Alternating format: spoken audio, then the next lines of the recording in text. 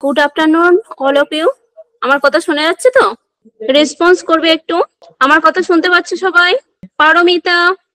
হ্যাঁ ম্যাম। ওকে ওকে পুনাম।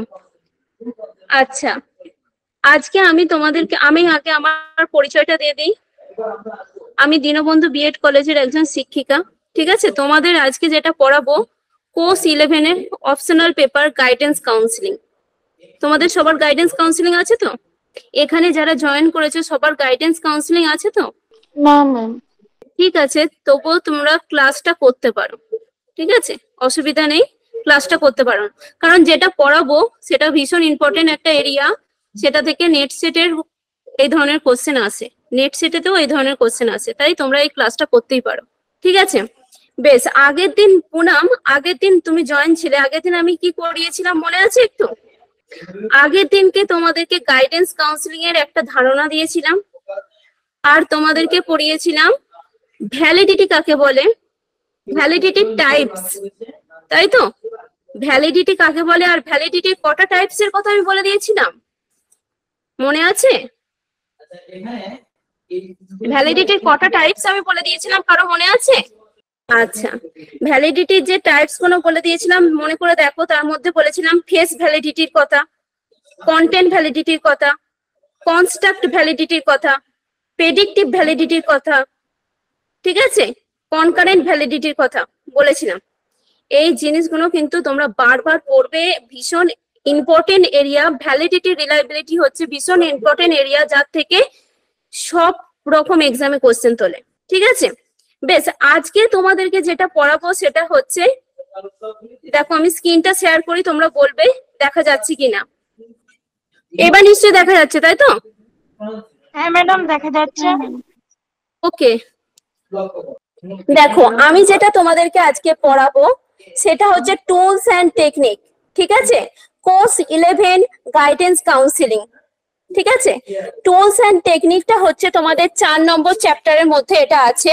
তোমরা একটু বইটা দেখবে, 4 নম্বর চ্যাপ্টারের মধ্যে এটা পড়ছে। ঠিক আছে, তথ্য সংগ্রহের উপকরণ এবং কৌশল সমূহ, টুলস এন্ড টেকনিক। প্রথম দিনকে আমি পড়িয়েছিলাম গাইডেন্স কাকে বলে, কাউন্সিলিং কাকে বলে একটা ধারণা দিয়েছিলাম। তারপর তোমাদেরকে বলেছিলাম ভ্যালিডিটি কাকে বলে, হ্যাঁ, আর তার টাইপস গুলো বলে দিয়েছিলাম। আচ্ছা, তোমরা কেউ বলতে পারবে ভ্যালিডিটি কাকে বলে, ভ্যালিডিটির যথার্থতা কাকে বলে? একটু কেউ বলতে পারবে? তোমাদেরকে আমি এক্সাম্পল তুলে বলে দিয়েছিলাম, মনে করে দেখবে যে আমি যখন একটা কোনো জিনিস মাপছি, ধরো তোমাদেরকে আমি এক্সাম্পল তুলে বলেছিলাম, আমি যখন ক্লাসে গেলাম, গিয়ে একটা বোর্ড, ব্ল্যাক বোর্ড আমি যখন মাপছি, একটা স্কেলের ভিত্তিতে মাপছি, তাহলে ওর দৈর্ঘ্য প্রস্থটা আমি মাপছি কিসের সাহায্যে মাপছি?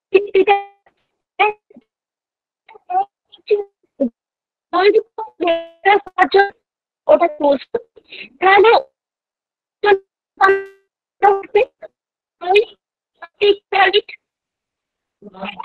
তাহলে ওর যে পারপাসটা কিসের জন্য, না আমি দৈর্ঘ্য প্রস্থ মেজার করার জন্য আমি স্কেলটাকে ইউজ করছি। তাহলে সেটা যখন সে ফুলফিল করছে, তার ক্রাইটেরিয়া যখন সে ফুলফিল করছে, তাহলে সেই দিক থেকে।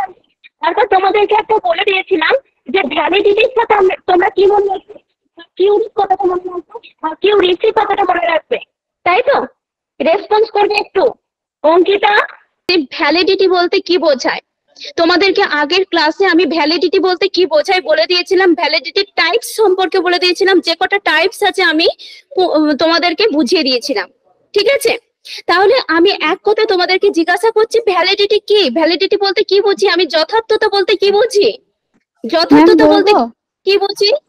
হ্যাঁ বলো ম্যাম। আপনি দেখছিলেন যে আমরা যখন কোনো একটা স্কেলে করে কোনো জিনিস মাপ নিচ্ছি, সেক্ষেত্রে আমরা যদি একের অধিক মানে 2 বা তারও বেশি যদি আমরা বারবার যদি মাপটা নিই, সেই একই রেজাল্ট আমাদের বেরোবে। এটা হচ্ছে ভ্যালিডিটি মানে নির্ভরযোগ্যতা। তার মানে আমরা বুঝতে পারছি যে ওর উপর আমরা রিলায়েবল ওটা আছে। নির্ভরযোগ্যতা মানে কি ভ্যালিডিটি? ম্যাডাম তাহলে গুলিয়ে গেছে। নির্ভরযোগ্যতা বলতে আমরা কি বুঝি? নির্ভরযোগ্যতা হচ্ছে রিলায়েবিলিটি। ভ্যালিডিটি হচ্ছে যথার্থতা। আমি তোমাদেরকে একটা এক্সাম্পল দিয়েছিলাম, ধরো আমি একটা স্কেল নিলাম কিসের জন্য, না আমি বোর্ডটা মাপার জন্য, তার দৈর্ঘ্য প্রস্থতা মাপার জন্য, ঠিক আছে। এবার যদি সে সেই কাজটা ফুলফিল করে, যদি সেই ক্রাইটেরিয়াটা সে মেনটেন করে, ঠিক আছে, যে কাজটার জন্য আমি তাকে ইউজ করছি অ্যাকিউরেট সেটা যদি মেজার করতে পারে, তখন সেটা ভ্যালিড। ক্লিয়ার? তুমি যেটা বলছো সেটা হচ্ছে রিলায়েবিলিটি। রিলায়েবিলিটি হচ্ছে নির্ভরযোগ্যতা, ঠিক আছে। আমি বোর্ডটা মাপছি, প্রথম দিনকে মাপলাম 4 ফুট 2 ইঞ্চ দেখালো, ঠিক আছে। সেকেন্ড দিন মাপলাম, সেই একই আমার কাছে উত্তর এলো। থার্ড দিন মাপলাম, সেই একই আনসার এলো। তাহলে আমরা কি ধরতে পারি? এই টেস্টটা কি, আমার কাছে রিলায়েবল, নির্ভরযোগ্য, ঠিক আছে। বোঝাতে পারলাম? দুটো কিন্তু এক না, একটা হচ্ছে যথার্থতা, একটা হচ্ছে নির্ভরযোগ্যতা। যথার্থতা বলতে তোমার অ্যাকিউরেট আনসার দেবে, অ্যাকিউরেট উত্তরটা দেবে তোমাদের কাছে, কিন্তু নির্ভরযোগ্যতা কিন্তু তোমাদের কাছে অ্যাকিউরেট উত্তর নাও দিতে পারে, ঠিক আছে। তোমাদেরকে একটা ঘড়ির এক্সাম্পল দিয়েছিলাম, মনে আছে? ধরো একটা ঘড়ি 5 মিনিট লেটে চলছে, ঠিক আছে। সে 5 মিনিট লেটেই কিন্তু চলছে, কিন্তু সে কনস্ট্যান্ট চলেই যাচ্ছে। তাহলে আমাদেরকে কি ধরতে হবে? ঘড়িটা কি রিলায়েবল, কিন্তু সে কি ভ্যালিড না। কেন? আমাদেরকে অ্যাকিউরেট যেটা আমি জানতে চাইছি সেই অ্যাকিউরেট আনসারটা আমাকে দিচ্ছে না, কিন্তু সে রিলায়েবল। কেন? সে কিন্তু ধারাবাহিকতা মেনটেন করে, কনসিস্টেন্সি রেখে কিন্তু চলে যাচ্ছে। এবার বোঝা গেল রিলায়েবিলিটি। আমার কথাগুলো এবার ক্লিয়ারলি শুনতে পাওয়া গেল? আমার কথাগুলো ক্লিয়ারলি শুনতে পাওয়া গেল? হ্যাঁ ম্যাম, এসেছে এবার। এবার দেখো, বলেছে এখানে প্রথমে বলি what is the reliability. Reliability বলতে কি বোঝায়? দেখো কি বলেছে, অভিক্ষার বা পরিমাপের নির্ভরযোগ্যতা বলতে বোঝায় পরিমাপের সামঞ্জস্যপূর্ণ স্থিরতাকে। এখানে একটা ওয়ার্ড লেখা আছে, দেখো, কনসিস্টেন্সি অফ মেজারমেন্ট। কনসিস্টেন্সি মানে কি? যেটা ধারাবাহিকতা বজায় রাখে, মানে নিরবিচ্ছিন্ন ভাবে একই রেজাল্ট দিয়ে যায়। ধরো আমি আজকে মাপলাম, আজকে একটা রেজাল্ট, কালকে মাপলাম, কালকে অন্য রেজাল্ট, সেটা কিন্তু নয়। এটা কি, মানে আজকে আমি যেটা মাপলাম সেটাও একটা রেজাল্ট দিল, কালকে আমি মাপলাম যেটা সেই একই রেজাল্ট দিল। তাহলে কি সময়ের গ্যাপ হলেও সেটা আমার কাছে রিলায়েবল, ঠিক আছে। যখন একই আনসার দিচ্ছে, যদি কোনো শিক্ষাগত বা মনোবৈজ্ঞানিক অভিজ্ঞতা দ্বারা একই শিক্ষার্থীর একই বৈশিষ্ট্য প্রায় একই পরিস্থিতিতে একাধিকবার পরিমাপ করলে একই ফল সবসময় পাওয়া যায়, পরিমাপের এই সামঞ্জস্যপূর্ণ স্থিরতা বা অপরিবর্তনীয়তার মাত্রাকে কি বলা হয়? নির্ভরযোগ্যতা, ভ্যালিডিটি, ঠিক আছে। তাহলে কি বলেছে, একই ব্যক্তি ও শিক্ষা 2 বা ততোধিকবার প্রয়োগ করলে যে স্কোর পাওয়া যায় তার সামঞ্জস্যপূর্ণ স্থিরতাই পরিমাপের নির্ভরযোগ্যতা। এই কথাগুলো কিন্তু একই দাঁড়াচ্ছে। এই যে প্রত্যেকটা কথা বলছি তোমাদেরকে মনে রাখতে হবে, যেটা আমার কাছে রিলায়েবল, যেটা এই দেখো পাশে একটা তোমাদের কাছে চিত্র রয়েছে, কি বলেছে? Probability, durability, ডিপেন্ডেবিলিটি, quality over time, availability. প্রত্যেকটাই হচ্ছে রিলায়েবিলিটির কি কম্পোনেন্ট। যখন এই ওয়ার্ড গুলো তোমরা দেখবে তখন তোমাদেরকে ধরে নিতে হবে এটা রিলায়েবিলিটির কথা বলছে। ক্লিয়ার? কি বলেছে, অভিক্ষা বা পরিমাপ যন্ত্র দ্বারা যতবার পরিমাপ করা হবে তার মান একই থাকবে। যদি থাকে তাহলে ওই অভিক্ষা বা পরিমাপ যন্ত্র নির্ভরযোগ্য। আমি যখন বললাম যে আমি একটা স্কেল ইউজ করছি, কি করতে না, আমি একটা বোর্ড মেজার করার জন্য একটা স্কেল ইউজ করছি। আমি আজকে মেজার করলাম, যে আনসারটা পেলাম, আমি যদি 1 সপ্তাহ পর মেজার করি সেই একই আনসার যখন আমি পাবো, একাধিকবার মেজার করে যখন আমি একই আনসার পাচ্ছি, তখন সেটা আমার কাছে হয়ে যাচ্ছে রিলায়েবল। যদি এক আনসার না পাই সেটা আমার কাছে রিলায়েবল হবে না। ক্লিয়ার? বোঝা গেল? এবার দেখো কি বলেছে, এবার বলেছে ডেফিনিশন অফ রিলায়েবিলিটি। আমার কথা শোনা যাচ্ছে তো? হ্যাঁ, শোনা যাচ্ছে। ডেফিনিশন অফ রিলায়েবিলিটি দেখো, প্রথমে বলেছে শিক্ষাবিদ খান এর মতে কি বলেছে, the reliability of test is it's stability. এই ওয়ার্ডটাও খুব মনে রাখবে, স্ট্যাবিলিটি, কনসিস্টেন্সি, এই ওয়ার্ডগুলো কিন্তু রিলায়েবিলিটির সাথে যায়। Two yield consistent result from one set of measures to another, ঠিক আছে। তারপর কি বলেছে, শিক্ষাবিদ রোজেনথাল বলেছেন reliability is a major concern when a psychological test is used to measure some attribute or behavior, কি বলেছে না, used to measure some attribute or behavior, ঠিক আছে। দেন তোমাদেরকে দেখো বলা হচ্ছে, এখানে তুলে ধরা হয়েছে methods and type of reliability. আমি যখন ভ্যালিডিটি পড়িয়েছিলাম তখনও কিছু টাইপ তুলে ধরেছিলাম, তাহলে এখানে যে টাইপগুলো তুলে ধরা হয়েছে এটা হচ্ছে রিলায়েবিলিটির টাইপ বা মেথড, ঠিক আছে। তাহলে দেখো কি কি মেথডের কথা এখানে বলা হয়েছে। দুটো ভাগে ভাগ করা হয়েছে, কি না, reliability in terms of external consistency or stability। তাহলে এক্সটার্নাল কনসিস্টেন্সি আর স্টেবিলিটির দিক থেকে রিলায়েবিলিটিকে কয়টি ভাগে ভাগ করা যায় না, দুটো ভাগে ভাগ করা যায়। কি কি, টেস্ট, রিটেস্ট, ঠিক আছে। সেকেন্ডটা কি বলা হয়েছে, parallel or equivalent or alternate. এই দুটোই কিন্তু কিসের মধ্যে পড়ছে না, এক্সটার্নাল কনসিস্টেন্সি অর স্টেবিলিটি, এই ভাগের মধ্যে এই দুটো মেথড পড়ছে। সেকেন্ড যেটা আছে দেখো কি বলা হয়েছে, reliability in Times, reliability in terms of এটা অফ ইন্টারনাল কনসিস্টেন্সি, ঠিক আছে। তাহলে একটা হচ্ছে এক্সটার্নাল কনসিস্টেন্সির উপর দুটো ভাগ, আর সেকেন্ডটা হচ্ছে ইন্টারনাল কনসিস্টেন্সি, এর মধ্যে পড়ছে একটা ভাগ, কি সেটা হচ্ছে স্প্লিট হাব, মনে থাকবে স্প্লিট হাব। স্প্লিট হাব মেথডের মধ্যে আবার দুটো মেথড পড়ছে, হচ্ছে ইন্ট্রা স্প্লিট হাব মেথড, সেকেন্ডটা হচ্ছে inter split hub method. Inter split hub মেথডের মধ্যে পড়ে যাচ্ছে কুডার রিচার্ডসন মেথড, K2 K20। ওকে, এই পর্যন্ত বোঝা গেল, এই পর্যন্ত বোঝা গেল, শোনা গেল আমার কথা, রেসপন্স করো একটু। হ্যাঁ, তাহলে এই যে হ্যাঁ বলো, যে কতটা মেথড আছে প্রত্যেকটা ভালোভাবে পড়বে, কারণ প্রত্যেকটা মেথড থেকে কিন্তু কোশ্চেন তোলে। প্রথমটা বলা হয়েছে এক্সটার্নাল কনসিস্টেন্সি, এক্সটার্নাল কনসিস্টেন্সির দিক থেকে দুটো ভাগ, টেস্ট, রিটেস্ট। সেকেন্ডটা হচ্ছে parallel or equivalent or alternate, ঠিক আছে।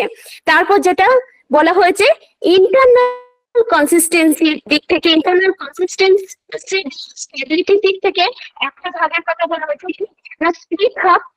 স্প্লিট হাব মেথডটাকে আবার দুটো ভাগে ভাগ করা হয়েছে, কি কি, ইন্টার স্প্লিট হাব মেথড, তারপরে এটা বলা হয়েছে ইন্টার স্প্লিট হাব মেথড। এর মধ্যে পড়ে যাচ্ছে কুডার রিচার্ডসন মেথড, K20 K21, ঠিক আছে। তারপর দেখো বলা হয়েছে কি না, তো প্রথমে যে ভাগটা ছিল যেটা এক্সটার্নালের মধ্যে পড়ছে সেটা হচ্ছে তোমার টেস্ট রিটেস্ট মেথড, এর বাংলাটা কি, পুনঃ অভিক্ষা পদ্ধতি, ঠিক আছে। এই পদ্ধতিতে কি করা হয় দেখো, এই পদ্ধতিতে একই অভিক্ষা একই দলের উপর কিছু সময়ের ব্যবধানে পরপর দুবার প্রয়োগ করা হয়। কি বলতে চেয়েছে, বলেছে যে একই পদ্ধতিতে একই অভিক্ষা একই দলের উপর কিছু সময়ের ব্যবধানে পরপর দুবার প্রয়োগ করা হয়। তারপর প্রাপ্ত দুটি স্কোরের মধ্যে সহগতি সহগাঙ্ক নির্ণয় করে অভিক্ষাটির নির্ভরযোগ্যতা নির্ণয় করা হয়। দেখো আমি ধরো দুটো একটা তোমাদেরকে ধরো এটা একটা টাইমের মধ্যে, দুটো টাইমের মধ্যে ধরো এখানে দেখো পাশের যে ছবিটা আছে, পাশের ছবিটা ফলো করো। বলে যে same test same sample different time, same test same sample different, sample বলতে ধরো গ্রুপ যাদের উপর আমি এটা পরীক্ষাটা নিচ্ছি, এই টেস্টটা নিচ্ছি। সেম টেস্ট বলতে সেম কোয়েশ্চেন, ঠিক আছে, সেম কোয়েশ্চেন সেম স্যাম্পল কিন্তু ডিফারেন্ট টাইমের মধ্যে। ধরো আমি 10টা স্টুডেন্টকে নিলাম, 10 জন স্যাম্পলকে নিলাম, তার উপর এটাকে প্রয়োগ করছি, ঠিক আছে। ধরো যে ফার্স্ট সে পেলো 110, সেকেন্ড যে সে পেলো 100, থার্ড যে সে পেলো 95, ঠিক আছে। এরকম করে আমি প্রথমবার যখন টেস্টটা অ্যাপ্লাই করলাম, প্রথমবার যখন আমি এই টুলটা অ্যাপ্লাই করলাম, টুল মিন্স যে কোশ্চেনটা আমি রেডি করেছি, যখন প্রথমবার সেটা অ্যাপ্লাই করলাম তখন আমি স্কোর কি পেলাম, যখন আমি র্যাঙ্কটা দেখতে পেলাম, প্রথম যে হয়েছে সে পেয়েছে 110, সেকেন্ড যে হয়েছে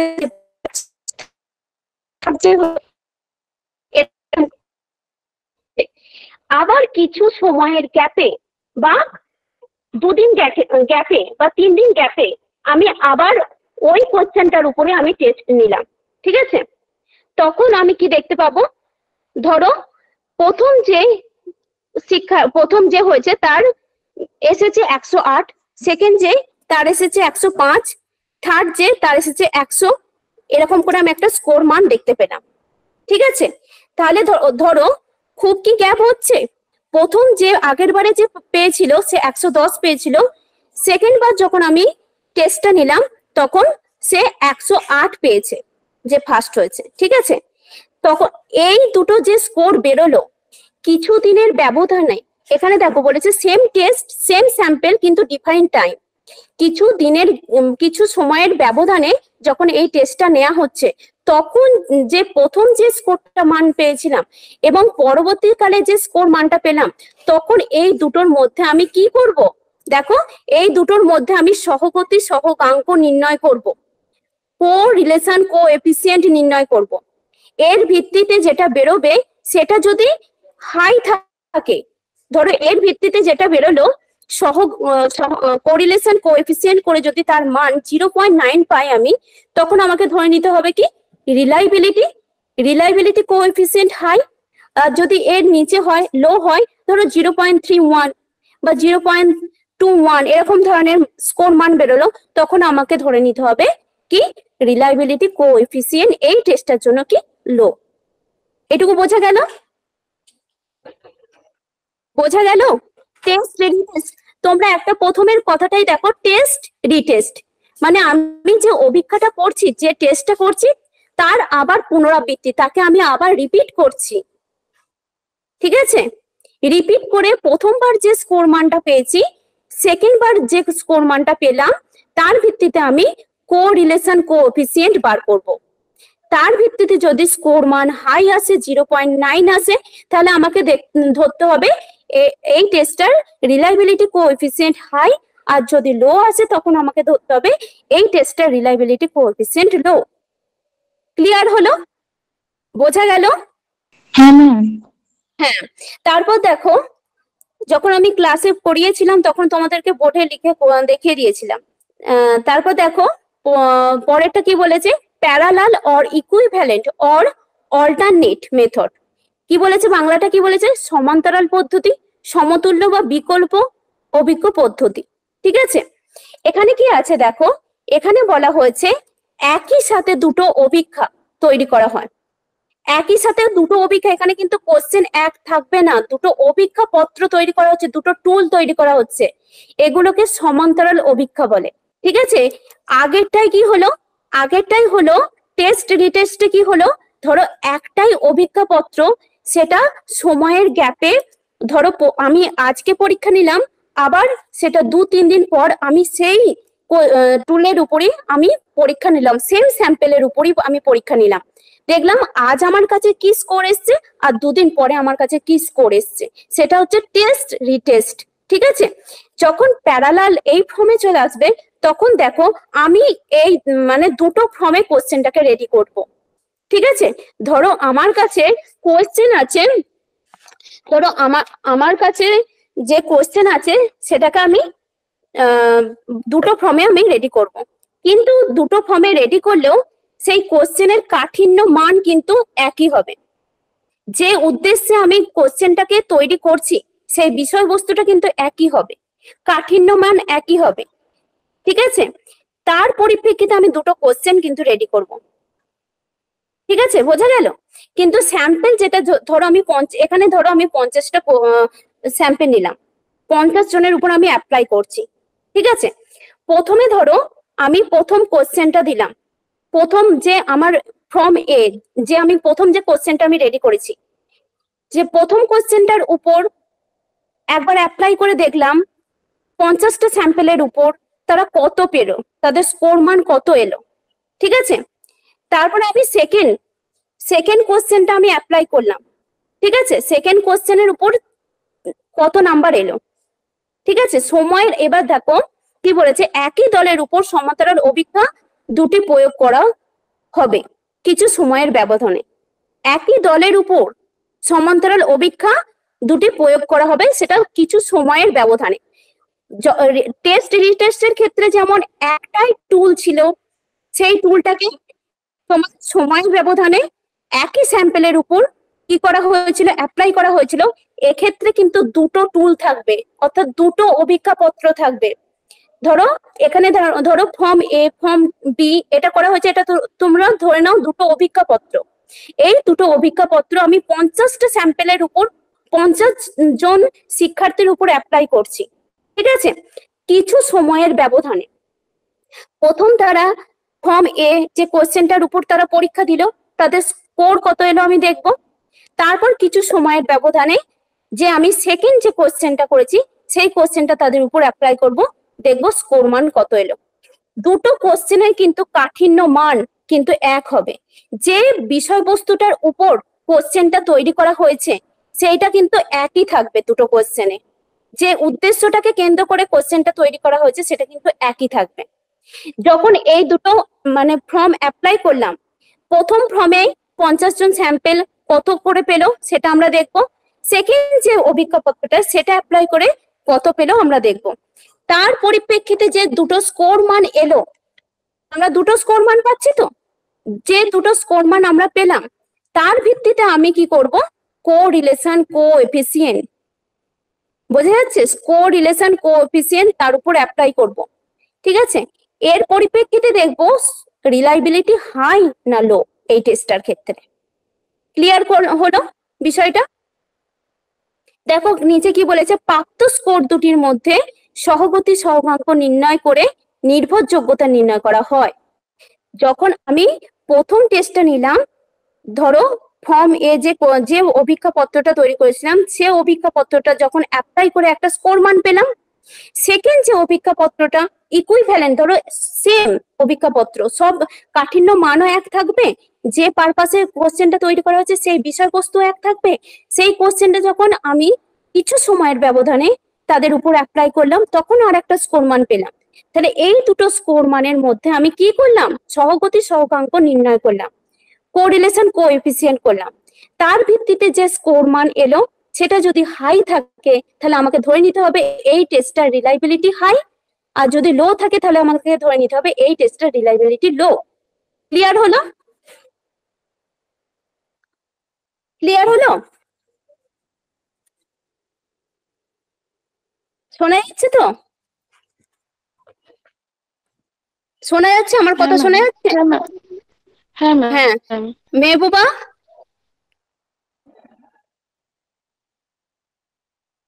অঙ্কিতা, শুনতে পাচ্ছ আমার কথা?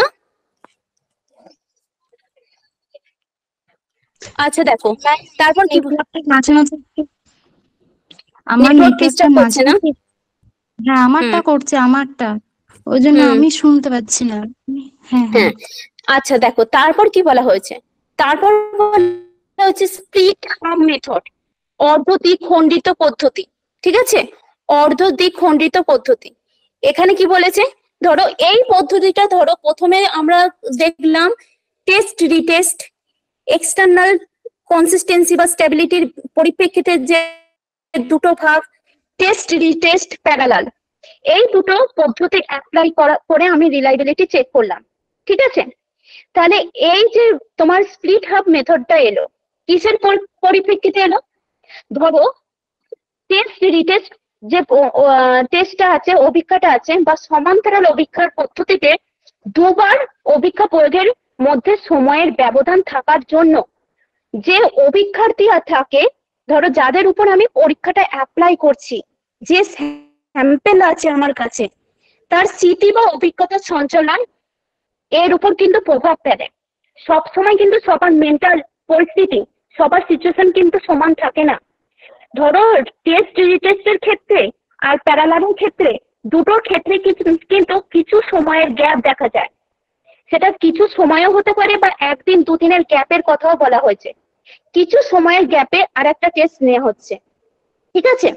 এখানে বলা হয়েছে এই যে কিছু সময় গ্যাপটা দেওয়া হচ্ছে, কিন্তু কি যে আমার তারও কিন্তু প্রভাব ফেলতে পারে, তার স্মৃতি বা অভিজ্ঞতা সঞ্চালনের উপর কিন্তু প্রভাব ফেলতে পারে।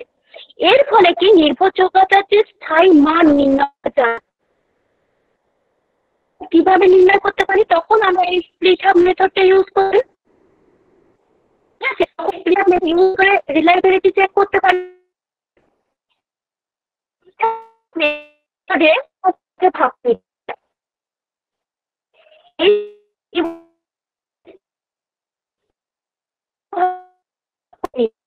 এই দুটো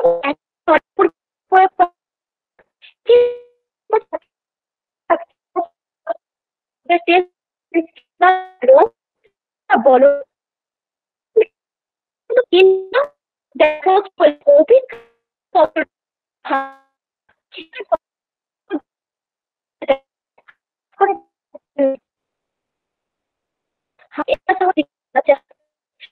আমি তোমাদের ধরো আমার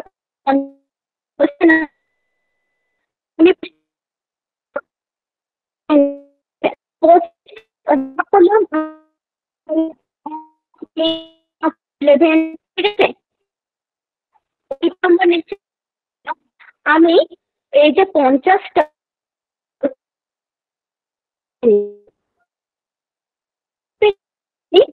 ট্রাই করবো,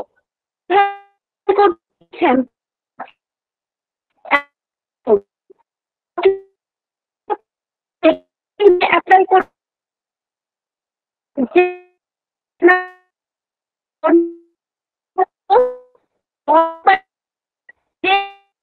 আমার করি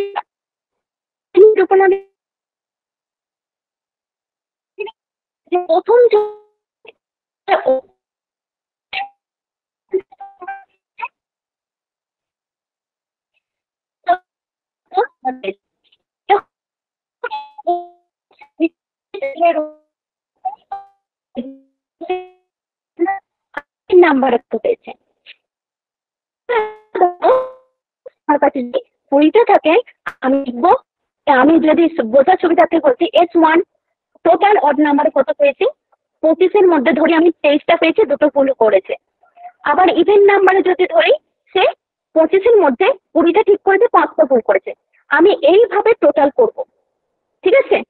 সে অড নাম্বারে কত পেয়েছে আর ইভেন নাম্বারে কত পেয়েছে, এইভাবে টোটাল করে যে স্কোর মানটা বেরোবে, সেই দুই স্কোর মানের উপর আমি কি করব, কোরিলেশন কোএফিসিয়েন্ট দেখব। প্রত্যেকটাতেই কিন্তু কোরিলেশন কোএফিসিয়েন্ট সহ মানে সহগতির সহগাঙ্ক কিন্তু নির্ণয় করতে হবে। সেটা না নির্ণয় করলে কিন্তু আমি রিলায়েবিলিটি চেক করতে গেলেই তোমাদেরকে সহগতি সহগাঙ্ক নির্ণয় করতে হবে। সেটা এই দুটো স্কোরের উপর তখন আমি সহগতি সহগাঙ্ক নির্ণয় করে দেখব এই স্কোর মানটা হাই আছে না লো আছে। যদি হাই আসে তখন আমাদেরকে ধরে নিতে হবে রিলায়েবিলিটি কোএফিসিয়েন্ট হাই, আর যদি লো আসে তখন ধরে নিতে হবে এই টেস্টের ক্ষেত্রে রিলায়েবিলিটি কোএফিসিয়েন্ট লো। ক্লিয়ার হলো? স্প্লিট আপ মেথডটা ক্লিয়ার হলো? স্প্লিট আপ মেথডটা ক্লিয়ার হলো? আমি একটা কোশ্চেনকে ধরো 50টা কোশ্চেন আছে, সেই 50টা কোশ্চেনকে আমি দুটো ভাগ করে নিলাম। একটা অড নাম্বারে ভাগ করলাম, সেখানে 25টা কোশ্চেন রাখলাম, 1, 3, 5, 7 এরকম করে ভাগ করে নিলাম। আর একটা ইভেন নাম্বারে ভাগ করলাম, এইভাবে দুটো ভাগ করলাম। এই দুটো ভাগ করার পর তাহলে প্রত্যেকটাতে আমি 25টা 50টা কোশ্চেন পেলাম। এবার আমি দেখবো আমার কাছে যে স্যাম্পেলটা আছে সেটা যদি 20টা স্যাম্পেল থাকে, তাদের উপর আমি অ্যাপ্লাই করছি টেস্টটা। ধরো 20টা স্যাম্পেলের মধ্যে প্রথম স্যাম্পেলটা সে কোশ্চেন 1-এতে কত পেয়েছে, কোশ্চেন 2-এতে কত পেয়েছে, মানে আমি দেখবো অড নাম্বারে সে কত পেয়েছে, টোটাল করব যখন দেখবো অড নাম্বারে সে কত পেয়েছে টোটাল 25-এর মধ্যে কত, আর ইভেন নাম্বারে সে 25-এর মধ্যে কত পেয়েছে। এইভাবে আমি প্রত্যেকটা স্যাম্পেলের বার করব। যে স্কোর মানটা পাবো তার ভিত্তিতে আমি দেখবো সহগতি সহগাঙ্ক নির্ণয় করব। সহগতি সহগাঙ্ক নির্ণয় করার পর দেখবো যদি স্কোর মান হাই আসে তখন আমাকে ধরে নিতে হবে এই টেস্টটা হচ্ছে কি, এই রিলায়েবিলিটি, এই টেস্টের ক্ষেত্রে কি ধরবো, হাই ধরবো, কোর রিলায়েবিলিটি কোএফিসিয়েন্ট হাই ধরবো, আর নয়তো লো ধরবো। ক্লিয়ার? ক্লিয়ার হলো? দেখো বলেছি যে জেসি আগরওয়ালের মতে যে গবেষণার হাতিয়ারগুলোকে যে কয়েকটি ভাগে ভাগ করেছেন তিনি, ঠিক আছে? এর মধ্যে দেখো এই তোমাদের বইয়ে তো এই ভাগটা ছকটা তুলে দেওয়া আছে, তোমরা দেখে নেবে। Inquiry forms, observation, interview, সোশিওমেট্রি, psychological test and inventories. এগুলোকে আমরা টুল বলবো না টেকনিক বলবো? টুল বলবো না টেকনিক বলবো? এগুলোকে আমরা টেকনিক বলবো, ঠিক আছে? এই ধরো এই টেকনিকের মধ্যে কোন টুলগুলো পড়ছে দেখো, ইনকোয়ারি ফর্মস যেটা আছে তার মধ্যে দেখো কোশ্চেনিয়ার আসছে, শিডিউল আসছে, চেকলিস্ট আসছে, রেটিং স্কেল আসছে, অ্যাটিটিউড স্কেল আসছে, ঠিক আছে? তারপর দেখো সাইকোলজিক্যাল টেস্টের মধ্যে, সাইকোলজিক্যাল টেস্ট অ্যান্ড ইনভেন্টরিজ এর মধ্যে কি কি আসছে? অ্যাচিভমেন্ট টেস্ট আসছে, অ্যাপটিটিউড টেস্ট আসছে, ইনভেন্টরি আসছে। তাহলে যেটা তোমাদের ইনকোয়ারি ফর্ম আছে, অবজারভেশন আছে, ইন্টারভিউ আছে, সোশিওমেট্রি আছে, সাইকোলজিক্যাল টেস্ট অ্যান্ড ইনভেন্টরি, এগুলো হচ্ছে টেকনিক। আর এর মধ্যে যে টুলগুলো পড়ছে দেখো, ইনকোয়ারি ফর্মের মধ্যে questionnaire, schedule, checklist, rating scale, attitude scale. আবার সাইকোলজিক্যাল টেস্টের মধ্যে পড়ছে বা ইনভেন্টরিজ এর মধ্যে পড়ছে achievement test, aptitude test, inventory. Clear? এবার দেখো কোশ্চেনিয়ার। কোশ্চেনিয়ার বলতে আমরা কি বুঝি? সেট অফ কোশ্চেন, যাতে অনেকগুলো কোশ্চেন থাকবে। এখানে কি বলেছে দেখো, এ লিস্ট অফ কোশ্চেন, ঠিক আছে, that R answered by many people. A questionnaire is use to collect information about a particular subject. কোশ্চেনিয়ারটা আমরা ইউজ করি কিসের জন্য? কোশ্চেনিয়ারটা আমরা ইউজ করি নিশ্চয়ই ডেটা কালেক্টের জন্য, ঠিক আছে? তাহলে সেই কোশ্চেনিয়ারটা কি? সেট অফ কোশ্চেন, তাতে অনেকগুলো কোশ্চেন থাকে, সেট আপ করা থাকে, ঠিক আছে? আমরা এটা ইউজ করে থাকি কোন পারপাসে? না, ডাটা কালেকশনের জন্য। আমরা যখন রিসার্চ করি বা কোনো মানুষের সম্পর্কে আমি যখন ডাটা কালেক্ট করতে যাই তখন আমি একটা কোশ্চেনিয়ার সেট আপ করি, ঠিক আছে? এর টাইপ কি কি হতে পারে? কোশ্চেনিয়ারের টাইপ কি কি হতে পারে? কি কি টাইপের কোশ্চেনিয়ার হতে পারে? ক্লোজড কোশ্চেনিয়ার হতে পারে, ওপেন কোশ্চেনিয়ার হতে পারে, মিক্সড কোশ্চেনিয়ার হতে পারে, স্ট্রাকচার কোশ্চেনিয়ার হতে পারে, আনস্ট্রাকচার কোশ্চেনিয়ার হতে পারে। ক্লিয়ার? বোঝা গেল? হ্যাঁ ম্যাম। তারপর দেখো কি বলেছে, তারপর বলেছে ধরো কি শিডিউল। শিডিউলটা কি? শিডিউলটাকেও কিন্তু আমি কোশ্চেনিয়ারের মতনই আমি ধরতে পারি, ঠিক আছে? এতেও কিন্তু সেট অফ কোশ্চেন থাকে। এখানে কি বলেছে? To arrange for something to happen or be done at a particular time. কিন্তু কোশ্চেনিয়ারে কি বলতো, আমরা কোশ্চেনিয়ার আমি অনেকজনের কাছে পাঠিয়েও দিতে পারি বাই মেল বা অন্য কোনো মাধ্যমে, কিন্তু শিডিউলে কি কোনো একজন রিসার্চার ডাটা কালেক্টের জন্য কিন্তু সে নিজে গিয়ে যখন ডাটা কালেক্ট করে, ঠিক আছে? এটা তোমার কোশ্চেনিয়ারটা আমি যদি লেস এক্সপেন্সিভ যদি ধরি, কিন্তু শিডিউলটা কিন্তু এক্সপেন্সিভের মধ্যে পড়ে, ঠিক আছে? কিন্তু দুটোর কিন্তু বৈশিষ্ট্য কিন্তু একই, ক্রাইটেরিয়া কিন্তু একই। এটাও একটা লিস্ট অফ কোশ্চেন, এখানেও অনেকগুলো কোশ্চেনকে সেট আপ করা থাকে কোশ্চেনিয়ারের মধ্যে, শিডিউলেতেও তাই থাকে, অনেকগুলো কোশ্চেন কিন্তু সেট আপ করা থাকে, ঠিক আছে? এছাড়া কি বলেছে? Kid A clear flow or direction of the most immediate tasks that require completion could be for a shorter and longer period of time. Have a visual depiction of the activities tasks can be word or picture. মানে যখন আমরা কোনো short টাইমের মধ্যে, ধরো আমি কোনো question set up করে নিয়ে গেলাম ডাটা কালেক্টের জন্য, ঠিক আছে? আমি রিসার্চার হিসেবে আমি কোশ্চেন সেট আপ করলাম, আমি যখন ফিল্ডে গিয়ে সেই ডেটাটাকে কালেক্ট করছি, ঠিক আছে? তা আমরা তো একটা শিডিউল মেনটেন করি, আমরা একটা শিডিউল মেনটেন করে যখন কাজ করছি, ডেটা কালেক্ট করছি, ঠিক আছে? দেন কি বলা হয়েছে? এটা ক্লিয়ার হলো? দেন দেন কি বলা হয়েছে, চেকলিস্ট। চেকলিস্ট সবসময় দেখবে ইয়েস নো এর ভিত্তিতে হয়, ঠিক আছে? চেকলিস্ট কি বলা হয়েছে দেখো, a checklist is a list of all the things that you need to do, information that you want to find out, or things that you need to take somewhere, which you make in order to ensure that you do not forget anything. ধরো কোনো কিছু এখানে ধরো qualitative ইভ্যালুয়েশনের দিকটা দেখা হয়, এটা হচ্ছে অ্যাসেসমেন্ট টুল, প্রত্যেকটাই কিন্তু অ্যাসেসমেন্ট টুল, ঠিক আছে? প্রত্যেকটাই অ্যাসেসমেন্ট টুল। ধরো আমি মানে কোনো স্কুলেতে আমি কি করছি, আমি অবজার্ভ করছি, অবজার্ভ করে একটা রিপোর্ট বানাচ্ছি। ধরো অবজার্ভ করছি, কোনো আঁকা ক্লাসকে অবজার্ভ করছি, তাতে আমি বেশ কিছু স্যাম্পল নিয়েছি, অনেকগুলো শিক্ষার্থী নিয়েছি, তাদের আঁকা ক্লাসটাকে আমি অবজার্ভ করছি। ধরো আমি এই ধরনের কিছু কোশ্চেন সেট আপ করবো, স্টুডেন্টরা কি আজকে এই মানে ধরো নাম দিয়েই বলবো এই স্টুডেন্টটা কি আজকে কালার এনেছিল, তার পাশে ইয়েস কিংবা নো থাকবে, যদি এনে থাকে তাহলে ঠিক, আর যদি না এনে থাকে তাহলে নো, ঠিক আছে?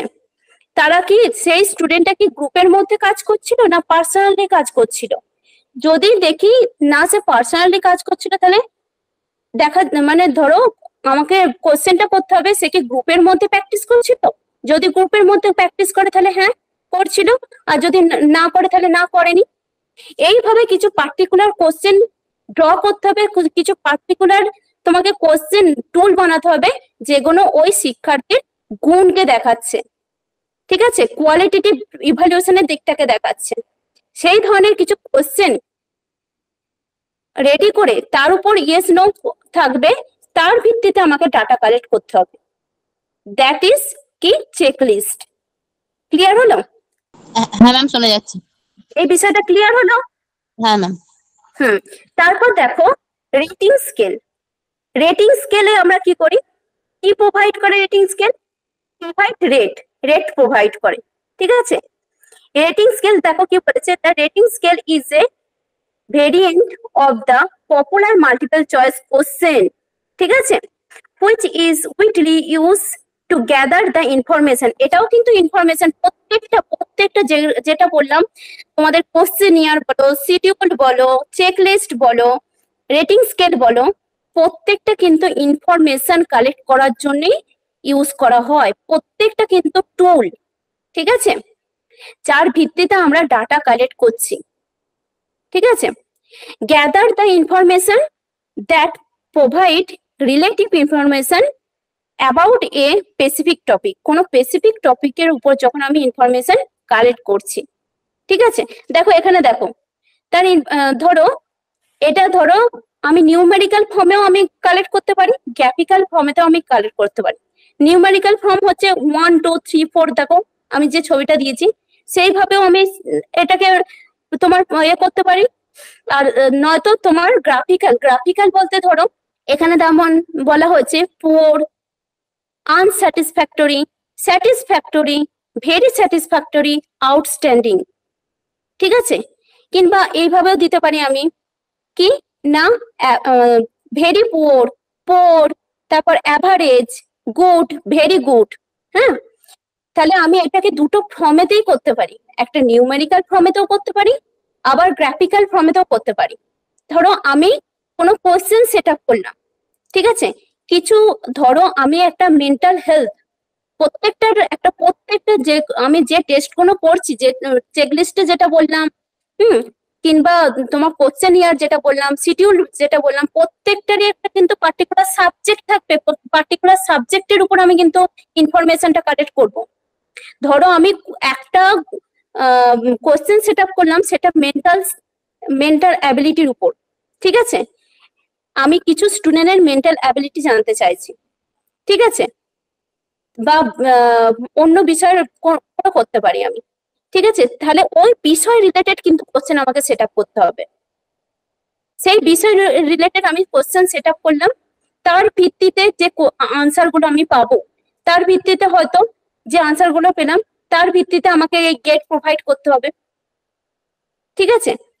তার ভিত্তিতে যখন গেট প্রোভাইড করা হবে তখন এর ভিত্তিতে ধরো কেউ হয়তো পুয়ার, কেউ হয়তো আনস্যাটিসফ্যাক্টরি, কেউ হয়তো স্যাটিসফ্যাক্টরি, কেউ হয়তো ভেরি স্যাটিসফ্যাক্টরি, কেউ হয়তো আউটস্ট্যান্ডিং, এই গ্রেডের মধ্যে আসবে। তার স্টেটমেন্ট, তার মন্তব্যের ভিত্তিতে এই গেটগুলো প্রোভাইড করা হবে। ধরো যে আমি টুলটা সেট আপ করেছি, কোশ্চেনটা সেট আপ করেছি, তার পরিপ্রেক্ষিতে যাদের উপর অ্যাপ্লাই করছি তাদের তো একটা আমি স্টেটমেন্ট পাবো, তাদের কাছ থেকে আমি একটা আনসার পাচ্ছি। তার পরিপ্রেক্ষিতে আমি কি তাদেরকে এই 1 নয়তো 2 নয়তো 3 নয়তো 4 নয়তো 5 এর মধ্যে আমি ফেলতে পারবো। তখন আমি তাদেরকে ধরো সে তার আনসারের পরিপ্রেক্ষিতে বলতে পারি পুয়ার, নয়তো আনস্যাটিসফ্যাক্টরি, নয়তো স্যাটিসফ্যাক্টরি, নয়তো ভেরি স্যাটিসফ্যাক্টরি, নয়তো আউটস্ট্যান্ডিং। ঠিক আছে, এখানেও দেখো সেইভাবে দিয়েছে very satisfied, satisfied, neutral, unsatisfied, very unsatisfied. ঠিক আছে, 5টা এখানে 5 পয়েন্ট এর কথা বলেছে, স্কেলের কথা বলেছে। বোঝানো গেল? ক্লিয়ার হলো? ক্লিয়ার হলো? হ্যাঁ ম্যাম হয়েছে। হ্যাঁ, তারপর দেখো অ্যাটিটিউড স্কেল। অ্যাটিটিউড এর বাংলাটা কি? অ্যাটিটিউড বলতে আমরা কি বুঝি? এখানে কি মেজার করা যেতে পারে বলো? কোনো মানুষের কি মেজার করা যেতে পারে? কিসের জন্য এই স্কেলটা ইউজ করা হয়? কারো মন্তব্য, মনোভাব যখন আমি মেজার করব, ঠিক আছে, কারো যখন মন্তব্য, মনোভাব আমি যখন মেজার করব তখন এই ধরনের টুল আমি ইউজ করব। এটা কি সোশ্যাল সায়েন্সের ক্ষেত্রে মেনলি ইউজ করা হয়। ঠিক আছে, কি বলেছে দেখো, attitude scale provide a quantitative measurement of attitude, opinion or value by summarizing numerical score given by researcher to people, responses to set of statement exploring dimension of an underlying theme. যখন ধরো আমি কোনো কিছু ধরো online ক্লাসের ধরো online outcome দেখতে চাইছি, সেক্ষেত্রে শিক্ষার্থীদের অ্যাটিটিউড, মনোভাব জানতে চাইছি। ধরো আমি তোমাদেরকে এই এক্সাম্পলটা আমি দিয়েছিলাম। ধরো আমার টপিক হচ্ছে, ধরো আমি এতদিন যে করোনা পিরিয়ড চলেছে, তো করোনা পিরিয়ড এখন শেষ, আমি যে অনলাইন ক্লাস যে চলেছে সেই অনলাইন ক্লাসের আউটকামটা কি, সেক্ষেত্রে আমি টিচার বা স্টুডেন্টদের মনোভাব জানতে চাইছি। সেক্ষেত্রে আমি কি করব? সেক্ষেত্রে আমাকে এমন কিছু কোশ্চেন সেট আপ করতে হবে, তার ভিত্তিতে আমি তাদের মনোভাব আমি জানতে পারবো। ঠিক আছে, তার ভিত্তিতে আমি ডাটা কালেক্ট করতে পারবো। এখানে কি বলেছে দেখো, assess individual attitude, positive or negative evaluation, তারপর কি বলেছে ভ্যালুয়েবল ইনসাইট, তারপর কি বলেছে উইটলি used in psychology and research. ঠিক আছে, যখন আমি মানে কিছু কোশ্চেন সেট আপের মাধ্যমে যখন আমি একটা গ্রুপের বা একদল মানুষের মনোভাব জানতে পারছি, ঠিক আছে, কোনো বিষয়ের ভিত্তিতে, কোনো যে বিষয়টার ভিত্তিতে আমি মনোভাব কালেক্ট করতে চাইছি সেই বিষয়টারই মনোভাব আমি কালেক্ট করতে পারছি, তখন এই স্কেলটাকে বলা হচ্ছে অ্যাটিটিউড স্কেল। ক্লিয়ার হলো?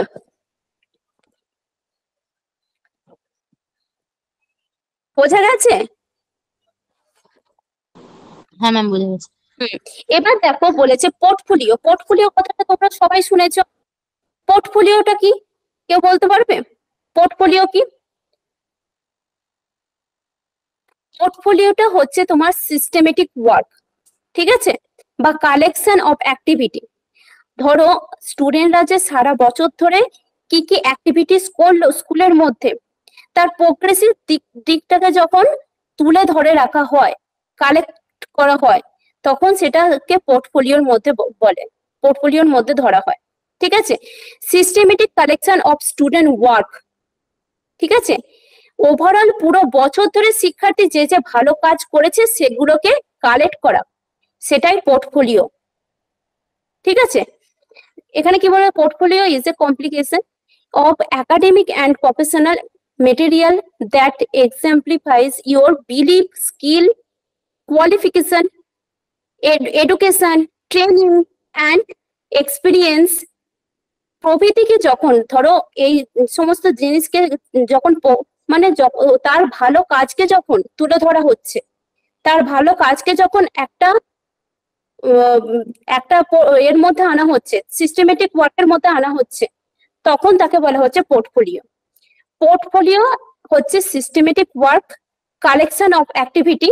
একটা স্টুডেন্টের যখন প্রোগ্রেসিভ ওয়ার্কগুলোকে যখন সাজিয়ে রাখা হয়, ঠিক আছে, তার ভিত্তিতে যখন তাকে কোনো জব বা কোনো কিছু মানে সে পায়, ঠিক আছে, তখন সেটা হচ্ছে portfolio. It provide insight into year personality and work ethics. ঠিক আছে, বোঝা গেল এটা পোর্টফোলিও বলতে কি বললাম, বোঝা গেল? হ্যাঁ ম্যাম, কিন্তু ম্যাম পোর্টফোলিওটা কিসের সঙ্গে সম্পর্কযুক্ত? অ্যাটিটিউড স্কেলের সঙ্গে? পোর্টফোলিওটা ধরো এটাও একটা অ্যাসেসমেন্ট টুল। আমি যে কটা বললাম প্রত্যেকটা আলাদা আলাদা একটা অ্যাসেসমেন্ট টুল।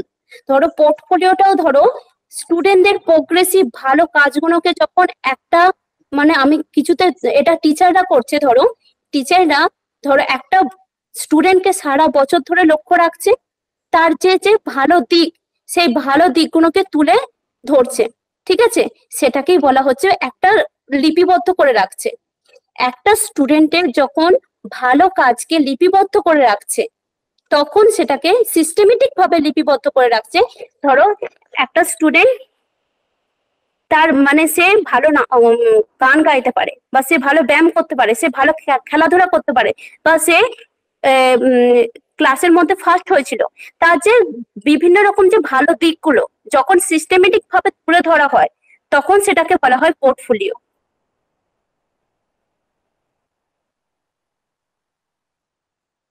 ক্লিয়ার হলো?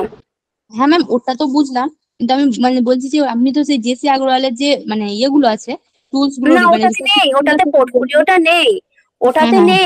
আমি এটা তুলে ধরেছি ধরো অ্যাটিটিউড স্কেলের মধ্যে না, এটাকে আমি তুলে ধরেছি ধরো এই প্রত্যেকটাই যখন ডাটা কালেকশনের জন্য ইউজ হয়, ঠিক আছে, এটাও হুম একটা ডাটা কালেকশন টুল। এটার মধ্যে একটা শিক্ষার্থীর ডাটাটাকে তুলে ধরা হচ্ছে। আমি যখন শিক্ষার্থীর ভালো কাজগুলোকে তুলে রাখছি, তার মানে প্রোগ্রেসমূলক কাজগুলোকে আমি যখন তুলে রাখছি, তার সারা বছরের অ্যাক্টিভিটিস, ভালো ভালো অ্যাক্টিভিটিস কে যখন তুলে রাখছি, তখন তার সম্পর্কে আমার ডাটা কালেক্ট করা হচ্ছে, হচ্ছে হ্যাঁ তো? হ্যাঁ হ্যাঁ হ্যাঁ তাহলে এটাও একটা ডাটা কালেকশন টুল। ক্লিয়ার হ্যাঁ হলো? হ্যাঁ হ্যাঁ হ্যাঁ, বুঝেছি। হুম, ঠিক আছে। ধরো এবার ধরো তোমাদের যেটা আছে অবজারভেশন, তোমাদের ইন্টারভিউ, তারপর সোশিওমেট্রি, psychological test and inventories. Psychological test and inventories এর মধ্যে আবার পড়ছে তোমার achievement test, aptitude test, inventories. Aptitude test বলতে কি বোঝো? অ্যাপটিটিউড টেস্টটা কে বলবে? যারা ক্লাস করেছো তারা বলো একটু, ক্লাসে আমি অনেকবার বলে দিয়েছি। ধরো আমি কোনো ইউনিভার্সিটিতে এন্ট্রান্স এক্সাম দিতে যাচ্ছি, তার আগে আমাকে, ধরো কোনো কোর্সে আমাকে নেওয়ার আগে আমার একটা এন্ট্রান্স টেস্ট নিচ্ছে, কেন নেয়? কেন নেয় আমার এন্ট্রান্স টেস্টটা কেন নেয়? আমি নির্বাচন ওই করার জন্য। কোর্সটা, হ্যাঁ, আমি ওই কোর্সটা করার জন্য আমার কতটা অ্যাবিলিটি আছে সেটা দেখার জন্য। হুম, দেখবে জবের ক্ষেত্রেও সিলেকশন করার জন্য অ্যাপটিটিউড টেস্টটাকে ইউজ করা হয়। তাহলে আমার কতটা অ্যাবিলিটি আছে ওই কাজটা করার জন্য, ঠিক আছে, আমার অ্যাবিলিটিটা নির্ণয় করার জন্য যখন টেস্ট নেওয়া হবে, আমাকে যখন সিলেকশন করার জন্য যখন আমাকে টেস্ট নেওয়া হবে, কোনো কোর্সের জন্যই হোক, সেটা জবের জন্যই হোক আর সার্ভিসের জন্যই হোক না কেন, তখন সেটা অ্যাপটিটিউড টেস্টের মধ্যে পড়বে। ক্লিয়ার হলো? হ্যাঁ তাহলে আজকে এই পর্যন্তই থাক। Okay ma'am. হুম, ক্লাসটা পুরোটা ক্লিয়ার হয়েছে? হ্যাঁ ম্যাম। হ্যাঁ, এটা যদি তোমাদেরকে মানে বোর্ডে যে কিছু জিনিস তোমাদেরকে দেখিয়ে দিতে পারতাম, তাহলে হয়তো আরো ভালোভাবে ক্লিয়ার হতো। কারণ ওই যে রিলায়েবিলিটির যে টাইপস গুলো থাকে না, সেগুলো যদি বোর্ডেতে তোমাদেরকে একটু দেখিয়ে দেওয়া যেত, তাহলে হয়তো ভালো হতো, তাহলে হয়তো আরো একটু ক্লিয়ার হতো। ঠিক আছে? এইগুলো আপনি যেগুলো বললেন, মানে বিস্তারিত যেগুলো বললেন, ওই শিডিউল, চেক লিস্ট, ওগুলো কিন্তু বইয়েতে তো নেই। না, ও তো বইতে নেই, কিন্তু তোমাদের কনসেপ্ট ক্লিয়ার করার জন্যই বললাম। প্রত্যেকটা কনসেপ্ট তোমাদেরকে রাখতে হবে, কোনটাকে কোয়েশ্চেনিয়ার বলছে, কোনটাকে শিডিউল বলছে, কোনটাকে চেকলিস্ট বলছে, কোনটাকে রেটিং স্কেল বলছে, কোনটাকে অ্যাটিটিউড স্কেল বলছে। হুম ঠিক আছে? হুম হুম, হুম, ঠিক আছে ম্যাম। ঠিক আছে। না, ঠিক আছে, থ্যাংক ইউ তাহলে সবাইকে। Thank you ma'am. হুম।